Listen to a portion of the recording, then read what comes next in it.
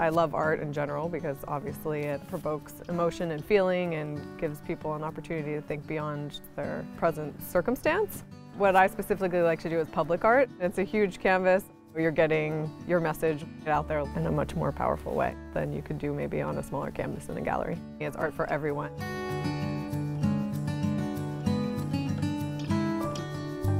Hill spent 738 days perched atop an ancient redwood she named Luna to stop the clear-cutting of old-growth trees.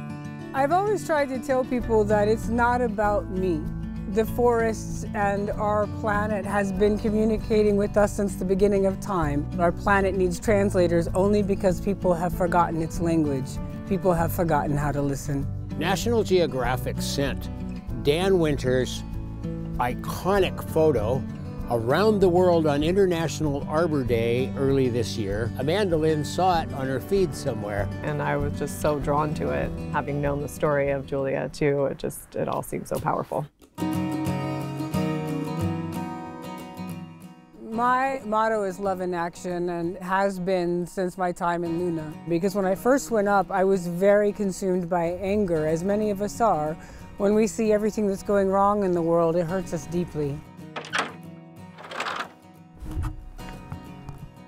If we take action out of anger, we're only creating more problems in the world, more hatred, more violence, more disconnect. But when we can take action out of love, then miracles can happen.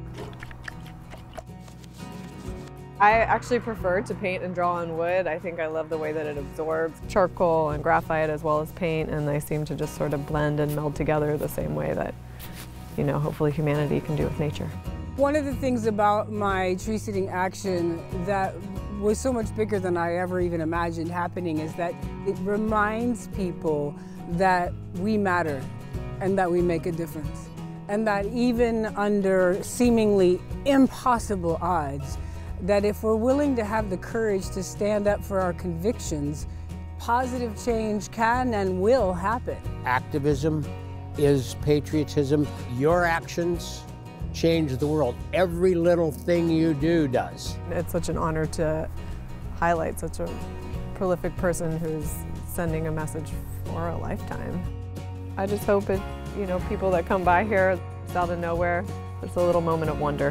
What I get to do here is reintroduce this amazing human and what she did and the impact it made on so many of us for so long to the next generation.